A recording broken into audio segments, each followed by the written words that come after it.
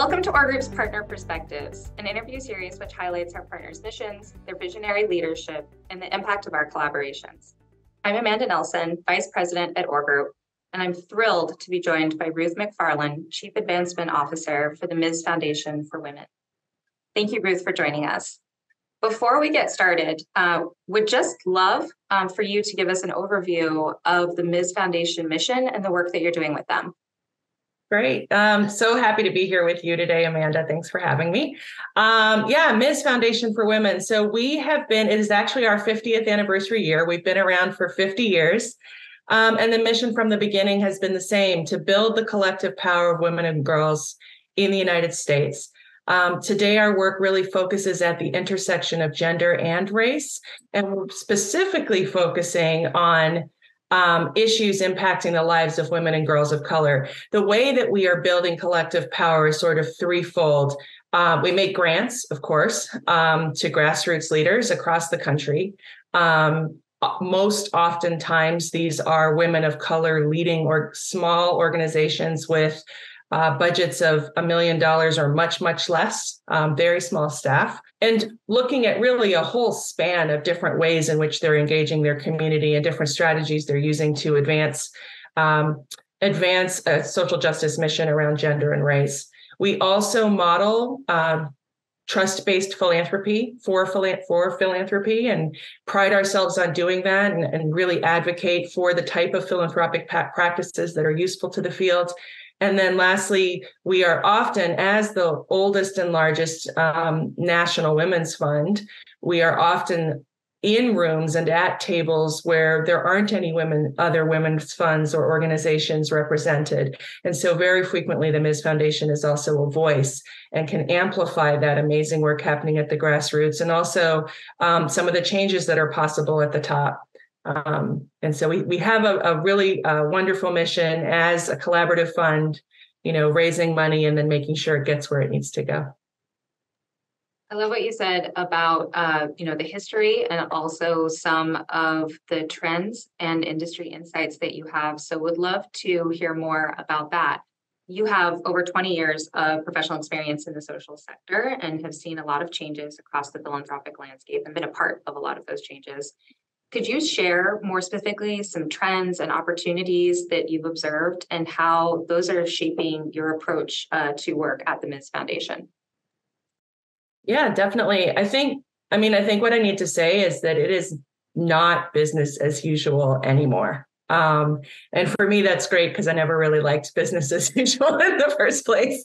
And might be why I'm at Ms.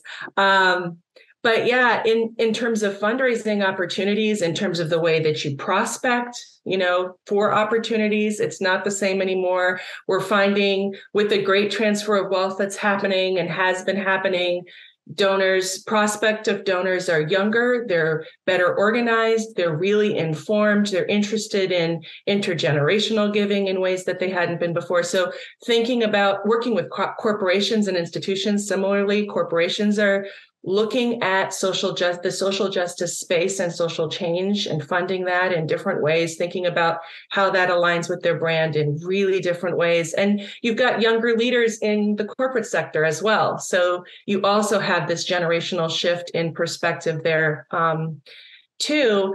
And then I think another place we're seeing real change is how you cultivate the folks that your long-term relationships. It used to be in-person meetings and galas and all of these sorts of things. And while those are still important, we're needing to be, the pandemic required everyone to be super nimble about how you build relationship across time and space.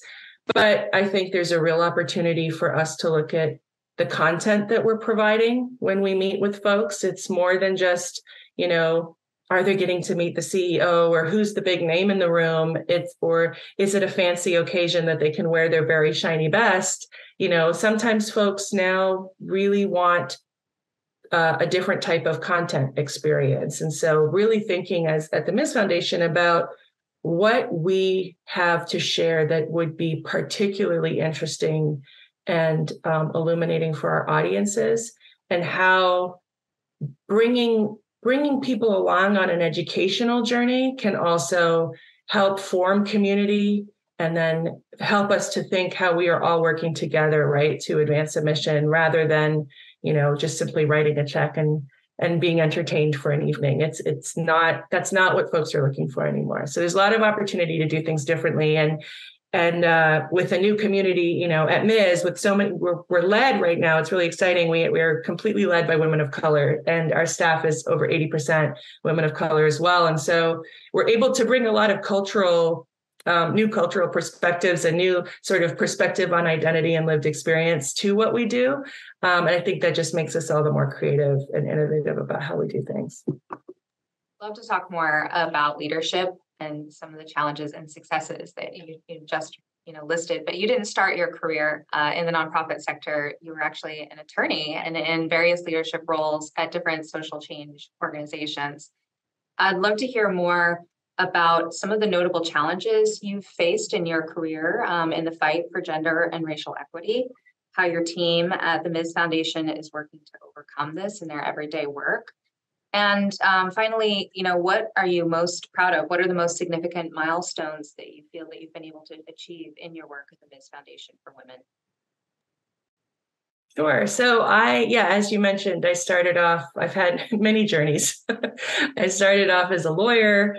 I became a social worker. I got into development a little later on, and now have been charged with building an advancement team at MIS, which is an integrated communications and fundraising team. I think starting with your last question, that's probably the thing I'm most proud of recently is having been able to do that at MIS and do it well. And we've got a really strong, well-integrated team. But going back a bit, before I was at MIS, I was at the National Center for Lesbian Rights, and I was there serving on the board and then on the staff as the fight for marriage was happening. And that really opened my eyes to, not so much, it didn't really open my eyes to the challenge that we faced in the LGBT community.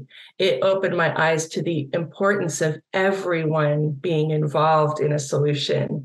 And the tide for marriage shifted when we were able to get the message out to just regular people across the country that love was a universal, right? And that this it wasn't about the wonky set of political rights that also mattered, right? And with marriage, but it was that love is a universal, and that was something everyone could get behind. And we needed literally everyone behind it in order to win. So that's, when I think about the work we do now, women and girls of color in this country are severely under-resourced. Women of color leaders are severely under-resourced. And some of the research we've done at MIS has really been on the cutting edge of putting a number to that. And we learned that half a penny of every philanthropic dollar actually goes to support the leadership and work of women of color across the country. And when you're looking regionally, it's half of that again, if you're looking at the Midwest and the South. And so one of the things that my team is working on collectively across comms and fundraising, and honestly, the staff at large, is shifting that and moving that needle.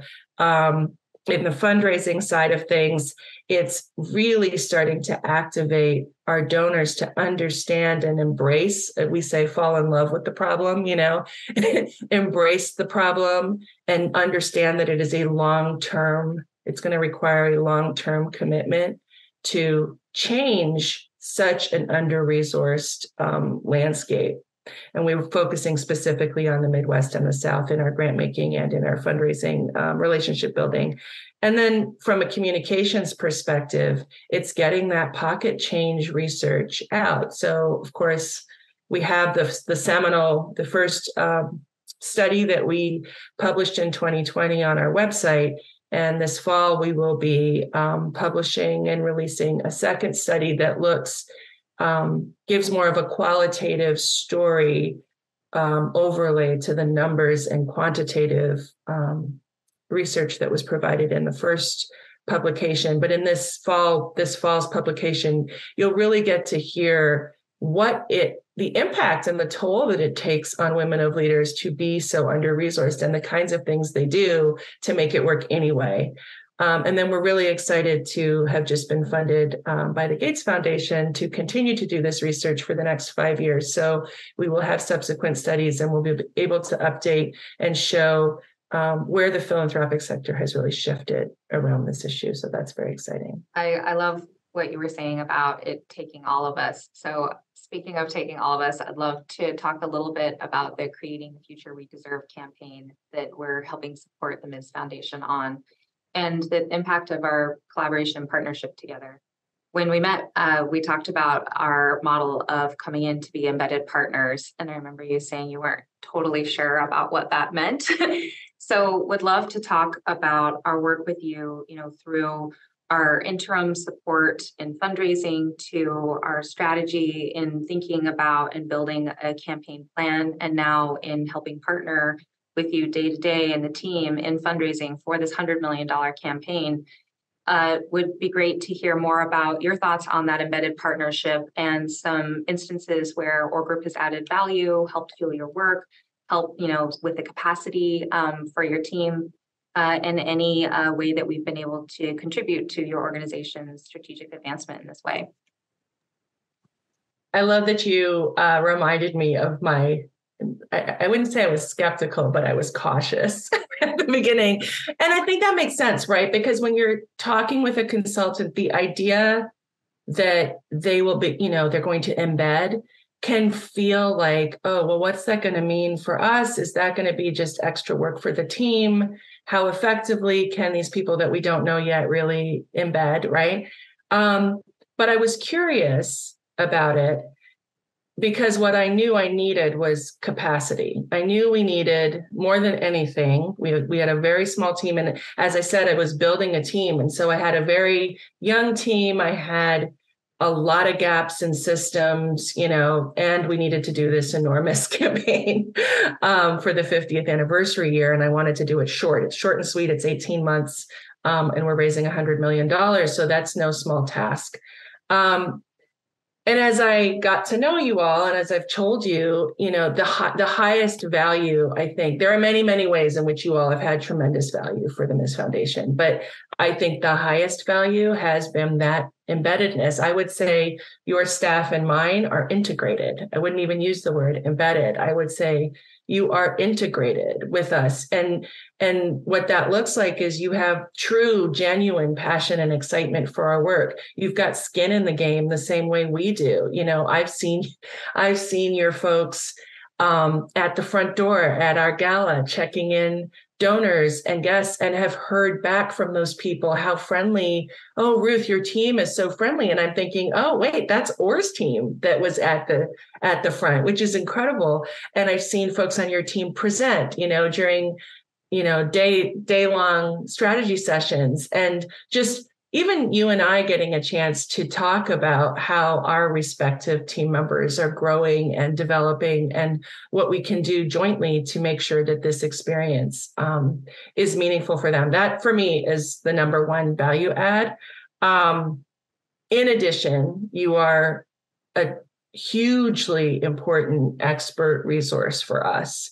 And so as I've gone warp speed building this thing and trying to take advantage of opportunities kind of as they arise in creative ways, it's been incredibly helpful to have your counsel and the counsel of some of Steve and others of your colleagues as we've tried to really think in a creative way about what we were talking about earlier. How do we meet donors and supporters where they are right now? One of the things I wanted to do with this campaign was really emphasize planned giving in a way that was a little unusual, and certainly something that Ms. hadn't done before. But it would allow us to start conversations with longtime donors and start conversations with brand new people in a place that everyone could relate to. Everyone kind of has to plan, do estate planning. A lot of folks have been working on their wills during the pandemic. It's something that's on our minds. And with the transfer of wealth that's happening, it's something that's on people's minds. And so we wanted to do this a little differently, and I couldn't have constructed it without your guidance and your help on that at all. So I guess the last thing I want to make sure I say is you're really the best of the best when it comes to working with an organization that has a social justice mission aligned structure, because you actually truly understand and value that. And that makes a big difference to us as well. team has learned so much about your culture, and it's so special and unique. And it's been such a privilege for us not only to be a part of the mission and the campaign, but to work alongside you and to be a part of the culture that you've built at the Ms. Foundation for Women. It gets affected all of us in our own professional leadership and style and considerations. And it's something we really value as well and are really proud of the work we're doing together. Well, my last question before I get all choked up is more broad, actually, about insights you have for other nonprofit executives that out there that are thinking about campaigns, that are thinking about creative approaches. You have such a unique experience and perspective in your career. It would be great to hear from you any advice that you have for other fellow nonprofit leaders who are working to achieve impact and enact social change. What should they be thinking about? All right. Yeah, I think, when I think about some of the biggest challenges or shifts that are facing leaders like me right now, it is we have more generations in the workplace than has ever been. We have 4 generations in the workplace, and that is not easy at all. And specifically when you're working in a sector that's all about relationships, that is something you have to be so nimble and so creative, because each relationship represents a different generation. And usually the 2P2 or more people involved represent multiple generations. So what I have done that I think has served me really well here and elsewhere has been, number one, prioritize the culture of your team and the culture of your organization. Whether, I'm going to assume the vision is grand and wonderful, and I'm going to assume the strategic planning is on point. But as you're doing all of that stuff, you've got to be centering the culture that you have in mind and verbalizing it, demonstrating it, modeling it, and tending to it like a garden, because like a garden, there's a new weed growing up every day. There's some little squirrely thing out there every day that needs to be tended to. There's a new beautiful flower coming in every day. And so it really takes a hands-on approach. And then the other thing to remember in this work is that these relationships demand authenticity. And I always keep in mind that I am asking this team to do something that is really, really significant and personal, because to be in deep, meaningful relationship with someone takes bravery, it takes self-knowledge, and I'm actually asking you to stretch and grow in a way that I have to be ready to support and witness and celebrate and all of that. So it's some of this, it's not the hard science piece of it. That stuff's critical. You hire or group to help you have an excellent strategy and good bones and a timeline and all the things.